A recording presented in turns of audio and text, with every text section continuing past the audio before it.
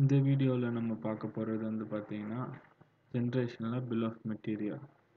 So ஒரு bill of material எப்படி create பண்ணுறது? ஸோ ஒன்றும் இல்லை, பில் ஆஃப் மெட்டீரியல் இப்படி க்ரியேட் பண்ணால் எனக்கு வந்து ஃபார்ம் ஆகிடும். ஸோ ஃபஸ்ட்டு நம்ம அசைன் பண்ணணும் இதுக்கு பில் ஆஃப் மெட்டீரியல். ஸோ இதுக்கு அசைனிங் எல்லாமே எங்கே பண்ணணும்னு பார்த்தீங்கன்னா இந்த ப்ராடக்ட்.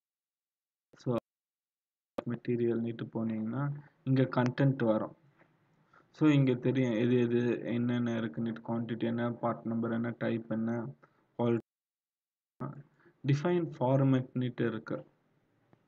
ஸோ இந்த டிஃபைன் ஃபார்மேட்டில் எனக்கு எது வேணும் எது வேண்டாம். சப்போஸ் எனக்கு டைப் வேண்டாம், ரிவிஷன் வேண்டாம், நார்மல் கல்ச்சர் வேண்டாம்னா வேணும். இதுக்கு ஏதாச்சும் நான் நம்பர் அசைன் பண்ணியிருக்கேன்னா அந்த நம்பர் வேணும்னா அந்த நம்பரை நான் இது பண்ணிக்கலாம். அது ஆர்டரில் எங்கே இருக்கணும். ஸோ அதை நான் கொடுத்துட்டு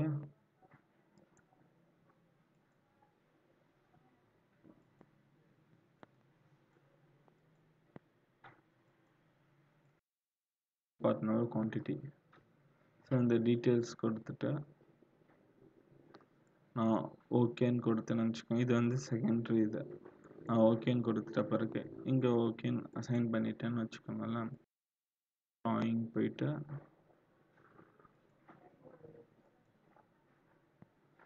ஜென்ரேஷன் பில் ஆஃப் மெட்டீரியலில் ஸோ நம்ம எங்கே கிளிக் பண்ணுறோமோ அங்கே வந்துடும். ஸோ இந்த நம்பர்ன்றது வந்து பார்த்திங்கன்னா 1 2 3 4 அது அதோட குவான்டிட்டி எப்படி இருக்குன்னுட்டு. ஸோ நம்ம இதுக்கு மட்டும் இல்லை, இந்த மாதிரி எக்ஸ்ப்ளோர்ட் வியூக்கும் வந்து பார்த்திங்கன்னா நம்மளால் பில் ஆஃப் மெட்டீரியல் இந்த மாதிரி க்ரியேட் பண்ண முடியும். க்ரியேட் பண்ணிவிட்டு நம்ம டபுள் கிளிக் பண்ணோன்னா நம்ம வந்து இது மாதிரி எடிட் பண்ணிக்கலாம். ஏதாச்சும் நேம் இல்லைன்னா வேறு ஏதாச்சும் டீட்டெயில் எடிட் பண்ணனாலும் எடிட் பண்ணிக்கலாம். ஸோ இதுதான் வந்து பார்த்திங்கன்னா நம்ம பில் ஆஃப் மெட்டீரியல்னு சொல்லுவோம். தேங்க்யூ.